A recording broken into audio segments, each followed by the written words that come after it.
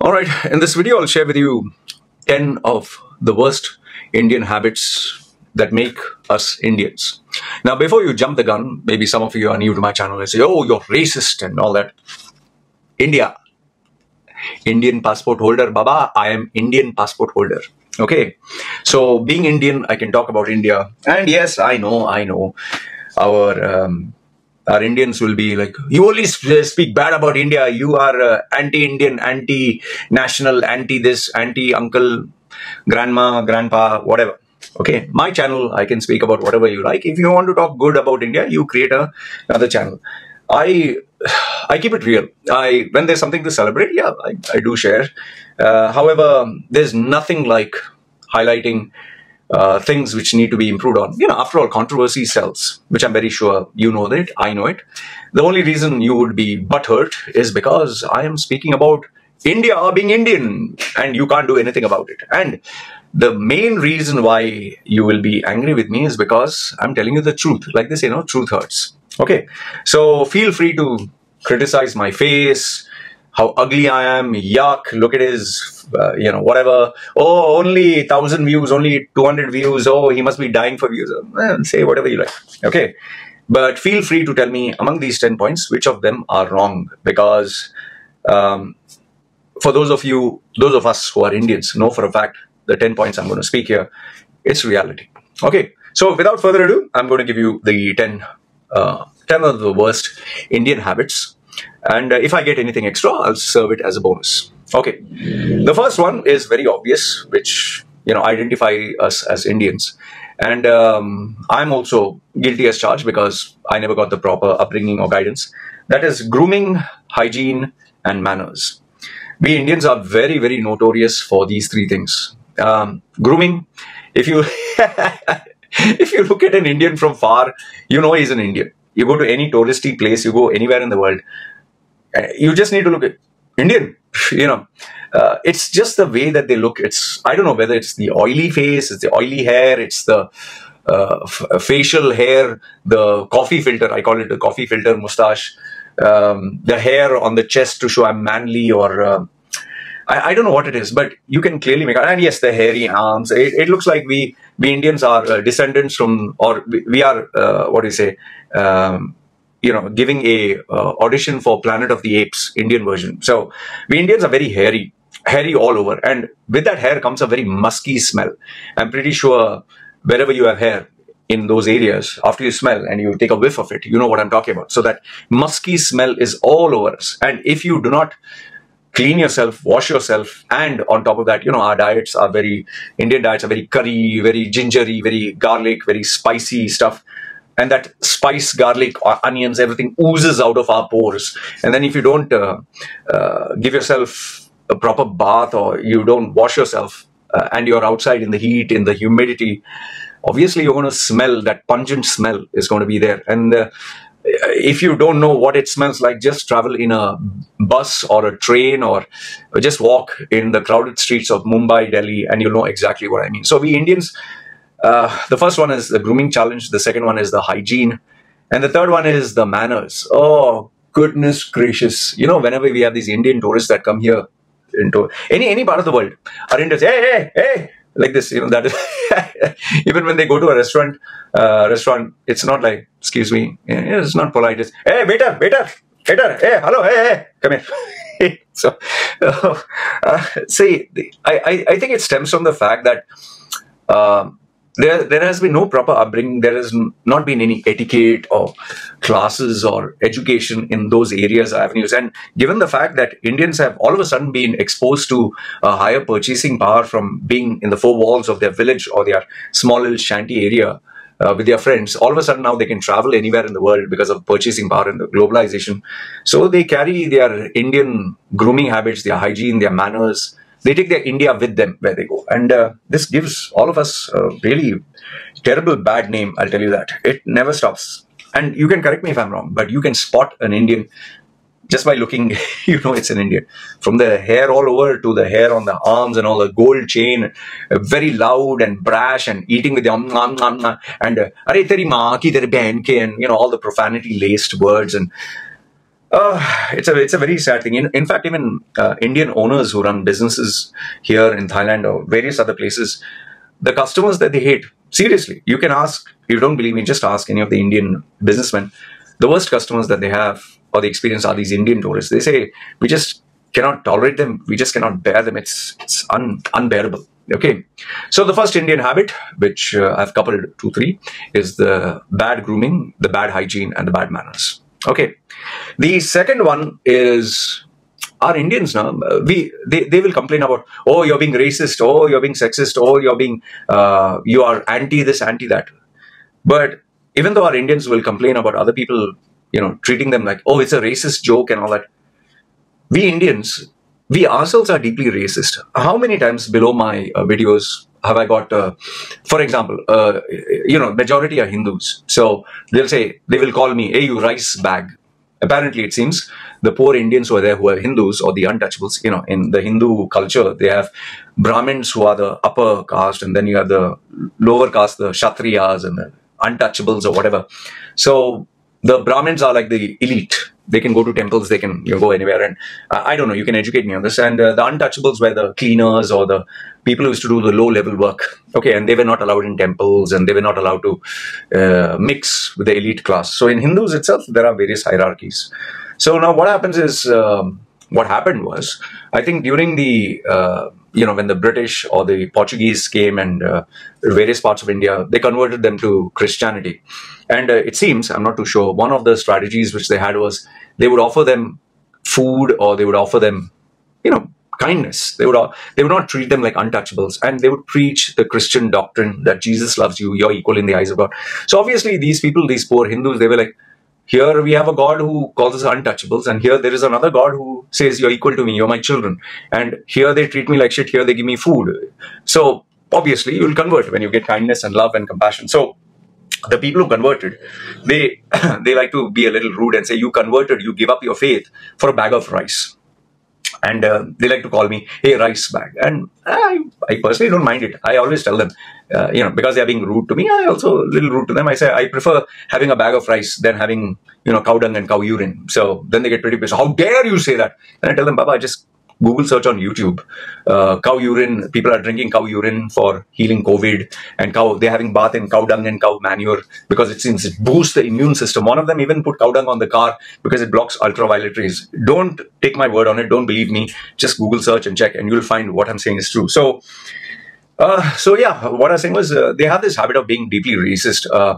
They will, like for example, any rape, any crime, anything, they will try to identify, is he a Muslim? Is he, and they'll always, if you point out any flaws in India, the first thing that they'll say, they will segregate. He's a Muslim. He's an Islamist. He's they call him what? Khalistan, or they will segregate you based on your culture, tradition, religion. They will differentiate, and they will try to, push you away. They will never identify you as, we are Indian, but you are from South India, you are a this, you are a that.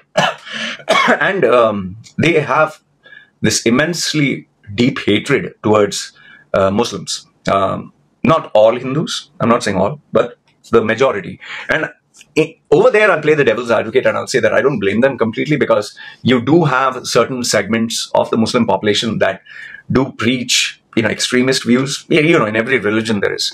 But then what happens is they take that one small sect or example and put blanket statements on everyone, and it kind of gives them the reason to treat others like shit.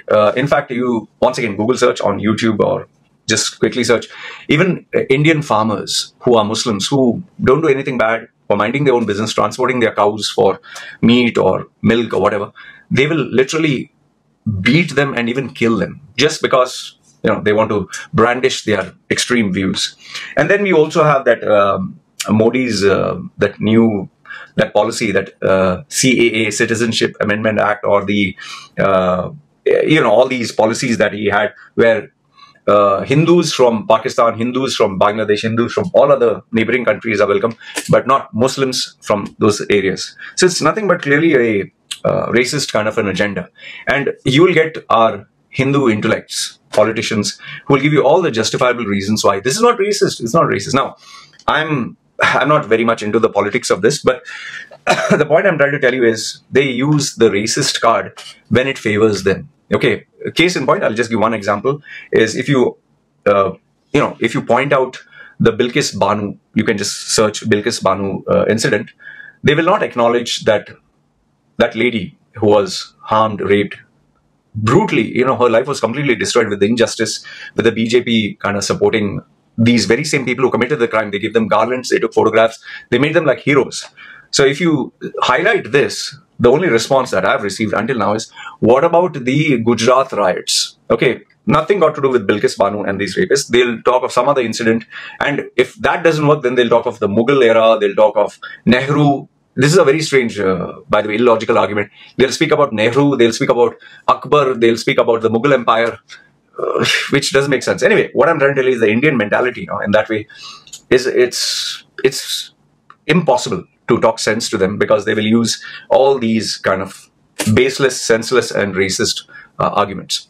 Number 3 is our Indian fascination towards free. Oh, anything that is for free. It can be an underwear, it can be a socks, it can be a condom, it can be whatever. Now, I'll admit here, me, an Indian, I don't mind free. Even I like free. I don't mind free. Who wouldn't like free?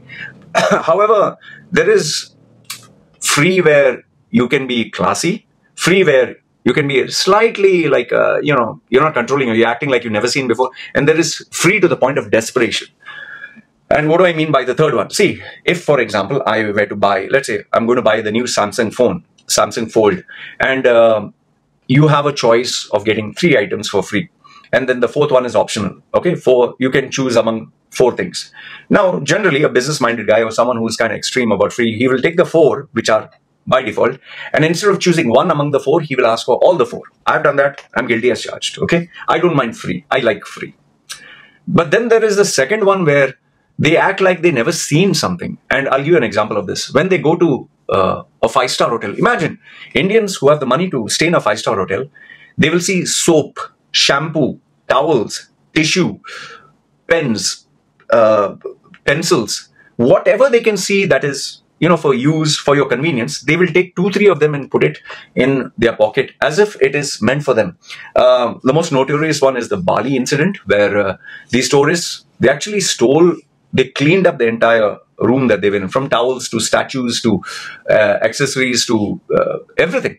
And when they were caught here, which will come to the next point, when they were caught, they didn't apologize, they didn't sing, they were shouting and screaming, okay, which is the next point, which I'll tell you. So they are so shameless that even though it's meant for your convenience, they still take it, and they take even more.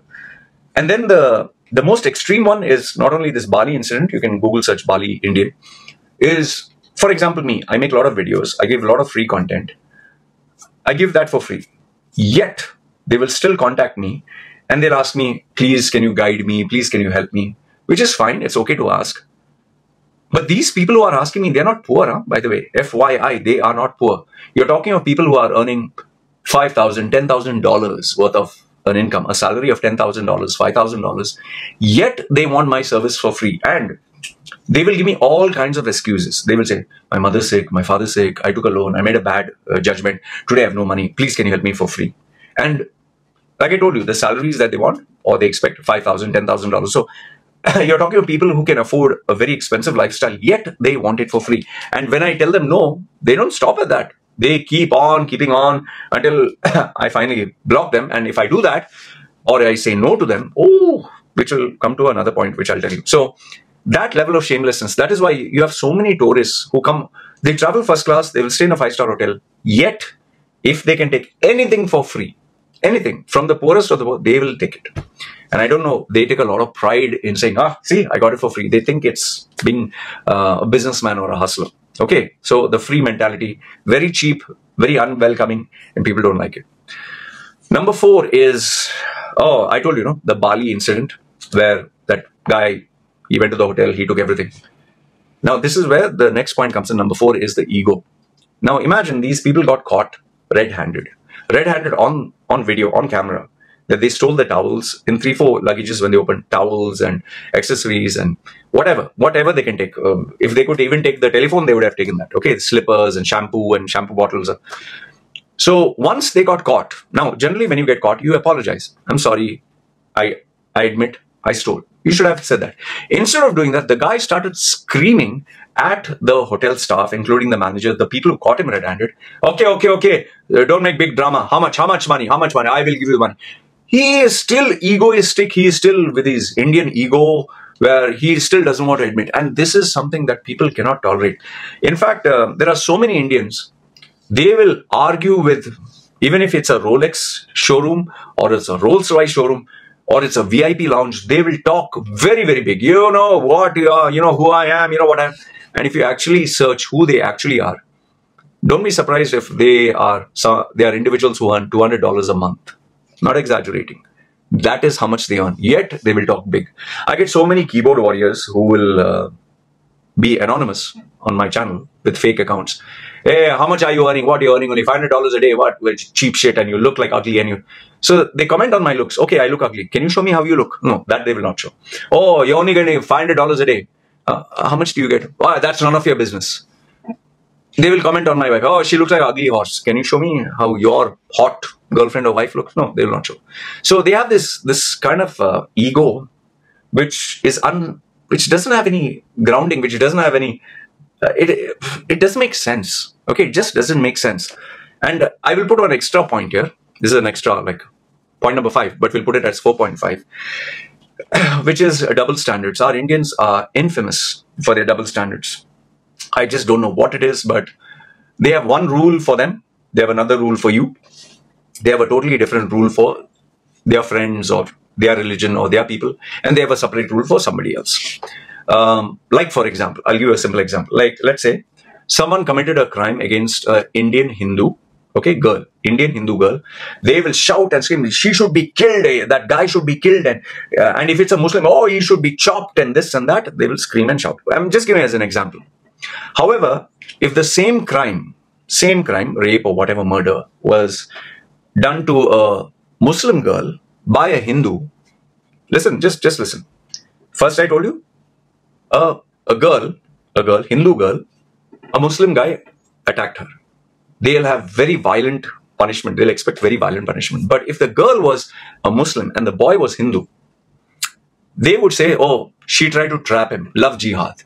Oh, why are you highlighting only about India? Actual logic, you will read these statements below my video. Why are you only talking bad about India? Just because one rape took place. What?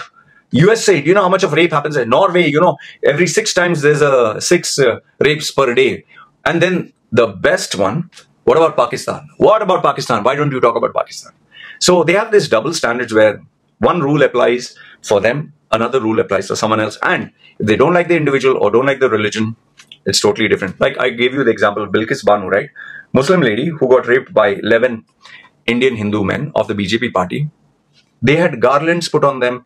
They even fought for them to be released and treated like heroes in the media. Can you believe? Seriously. Because she was a Muslim woman. Had it been a Hindu woman and the men would be Muslim, take it from me, different rule entirely. You can correct me if I'm wrong. So the next point, point number 5. This one is also very well known in our India. Our Indians, they will never mind their own business. They have to interfere in other people's business. What is his wife doing? What is his daughter doing? What is his husband doing? Or, sorry, what is her husband doing? What about them? What about you? How much are you earning? What are you doing? Where did you go? They have to know about everyone. They will even want to know, how much are you earning? What are you earning? Who are you? What did you accomplish? But they will never talk about themselves. Like, how much are you earning? Like, they criticize me. Hey, you look bloody ugly. Look at your ugly face. Oh, why don't you show me your face? Oh, your earning capacity. Why don't you show me your... When you ask them that, why should I? Why should I? It's confidential. Who are you? So they have this tendency where they want to know about everyone else. And they will talk bad about everyone else. But you can't talk about them. And where it becomes really unbearable is where they will not spare even the women and women folk, the mothers, the daughters, the sisters. Some of our Indian men are so disgusting that they will not spare these. Like, they'll always look at other men's daughters, sisters, women, you know. But the minute it comes to their children, their family, no, you have to respect them. Oh, you have to be protective about them. Anyway, point number 6. When you point at their flaws or when you point at their faults, they will never ever admit, yes, we are wrong. And if they do admit, they'll always come with a clause. Okay, rape happens everywhere. Why are you pointing only this? Why don't you talk of the good? Like if you talk about, let's say, for example, I highlight an incident that took place from the news. Oh, why don't you talk about the good of India? Why don't you talk about we are number one, the highest GDP, or we went to the dark side of the moon? Or what about Satya Nadella or Sundar Pichai? They are the CEOs. We Indians are running the world. What about, what is it? The guy from the UK, Rishi Sunak. He's running. And you can put another point here. When you achieve something good, they will associate themselves. Like Rishi Sunak, when he became the Prime Minister, he's Indian name, Rishi Sunak. It's Indian, Hindu. However, when he became unpopular and he got ousted, the narrative was his roots are Pakistani. He's not actually Indian. His roots are Pakistani. So you see how they differentiate? Double standards. So it's, if something bad happens, they will never admit, I apologize, we are wrong. Very rarely. Okay. And they'll always deflect it with their favorite thing. What about Pakistan? What about these Islamists? Okay. Number 8. This one drives me mad. I can't tolerate it. When they want something from you, they'll be very sweet and very nice. In fact, so enticing, you can't even see it. They'll be very good. They'll be very kind to you. Very nice, very well behaved. You cannot resist. They are that charming. That is only when they want something. And you can see this when they talk to girls, especially women.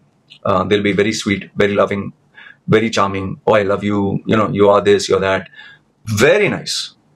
But the minute they get what they want, let's say for a girl, they wanted sex, they got sex, or they wanted to borrow money from you and you lend it to them, or let's say they wanted you to recommend them to a contact of yours or help them get a job.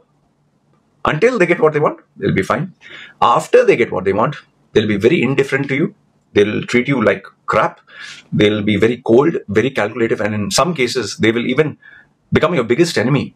There are so many examples of even relatives where they help them get a job in a company and help them get at a good position. And then when you try to ask them for help or something in return, they will treat you as if like you're a worthless human being, as if you're a piece of shit. Like, hey, you didn't do any favors for me. I worked it by myself. You just introduced. So this two-faced nature where when they get what they want, they change the tone of their voice or the way they are. It's horrible. And like I've told you, in my case, when they want a free consultation or they want a free resume or they want a free service, very nice. But if I say no to them, oh, they will be unbearably, they'll become my biggest enemies for some reason. Number 9, every Indian, when he reaches out to you, means not someone that you've known for a long time, but when they reach out to you, you can be rest assured they have an agenda. They have not just an agenda, they have a hidden agenda which they will not tell you what it is. They have something in their mind. And the faster you come to know what it is, the better it is. But they will never reveal what their agenda is. They will say it's like the art of war. Oh, it's being business-minded. No. They just want to take advantage of you. They just want to get their benefit and they just want to take it, steal your idea, steal whatever, and then just dump you off. I'll give you a good example. Long story short, Delhi guy, I do not know the name of the company because it was nearly 11 years ago, 12 years ago, Meritronics or Futuretronics or something like that. Delhi guy, very rich. So he and I kind of verbally agreed on a deal whereby I would do a couple of events for him in Delhi. And hotel stay, 5-star, travel, first class, and money, including, some total bit of the profits. So he said, Roy, the sky's the limit. You are going to see, we are going to, big talk he gave me. Okay, sun, moon, and stars. He gave me so much of bluff that Shah Rukh Khan and Amitabh Bachchan, how much, 40 crore, 60 crore will throw like this, Roy. We will make it happen. So, I was like, oh, okay, businessman. Yeah, he's actually rich. So we had to sign the dotted line. And he said, Roy, I'm giving you my word. My word is my bond. And I was a little bit of an idiot, you could say, those days. So for the next 2 weeks, every single day we met, every single day. And he was busy taking concepts, ideas, and strategizing what should be purchased, how should we keep things, what is allocation. I trained his staff. And it was agreed for being paid $1,000 per day. Okay, so I was doing the groundwork 2 weeks before. On the day I had to leave to Delhi from Dubai, the day I had to leave, and I'm trying to call him. Until now, whenever I called him, easily accessible. Now when I called him, his phone was not picking up. I'm supposed to leave that day. Huh? I call him, he's not picking up. And then finally I wonder, like, what the hell is going on? And so then I try his right-hand guy. And the right-hand guy says, oh, Loy, we forgot to tell you, there's been a change of plans and he had to go for an emergency leave and we will keep you in the loop and all. He didn't tell me that he cancelled my flight that day. My flight booking, everything he had shown me before. And like I said, long story short, he had actually taken all my ideas, taken all my concepts, gone ahead with the event, got some other cheap guy to do everything that I was supposed to do, implemented every idea of mine, and never paid me a dime for it. And he claimed that ideas are for free. Ideas are for free. What great did he do? He's talking about me. He never paid me for those 2 weeks, for almost 8 to 12 hours of work that I did with him, the training that I gave, nothing. So, and remember, he's a very rich, well-to-do guy. He didn't have to do all this. But, well, the only saving grace, the happy twist in the end was his company got shut down because, you know, he was doing this with literally everyone. So his company got shut down, the products and all that, everything flopped. And yeah, he got, you know, people say karma. I don't believe in karma, but he got what he deserved. And the last one is, you know, the concept of the same example that I gave you. Indians have this mentality where when they get into business, there is no such thing as win-win. For some strange reason, there is no win-win. There is win-lose. And the only way they can win is if you lose. And the only way it's a good deal is if you suffer. If they can squeeze out the last drop of blood from you, only then it's a success. Otherwise, it's a failure. That is how the Indian mentality is. And I think I've seen enough and more of this to understand that it's a sad thing. Now, understand this much. This is not all Indians. But when you're talking of a population of 1 billion, even 20%, if you follow the 80-20 rule, 20% is 200 million of 1 billion. And if you actually look, India's population, what, 1.4 billion, whatever, it's nearly the population of the United States if you take just the 20%. And I can assure you, it's much more than 20%. It's almost 80% of our Indians. They live in this, the law of the jungle kind of a thing. So they don't know how to be nice. And they know that if I'm nice, someone will eat me alive. So they have to be bad and they have to be evil and they have to be, it's either you live or I live, one of the two, you know. So survival of the fittest. So that is why I guess our Indians are the way they are. And sadly, because of this global phenomenon and now they have purchasing power, they travel around the world. All they end up doing is, you know, making a fool out of themselves, thinking that nobody's going to talk. But all it takes is one bad apple to ruin the name of everyone else. And that is exactly the sad tragedy, what is happening today. They have so many Indians traveling so many places, and all they do is leave these bad, bitter memories of being stingy. Of, you know, in Thailand they have this one person, eight Indians drinking one Coke, sharing its straws, you know, bargaining with even you know, sex workers. What is the last price? Last price. Okay, me and my friend for free. We'll do buy one get three, like that. You know, all that bullshit. Anyway, you can let me know what do you think in the comments below. You agree, disagree, and yeah, as usual, another wonderful video to share with you. Feel free, comment down below. This is me signing off. You guys take care. Bye.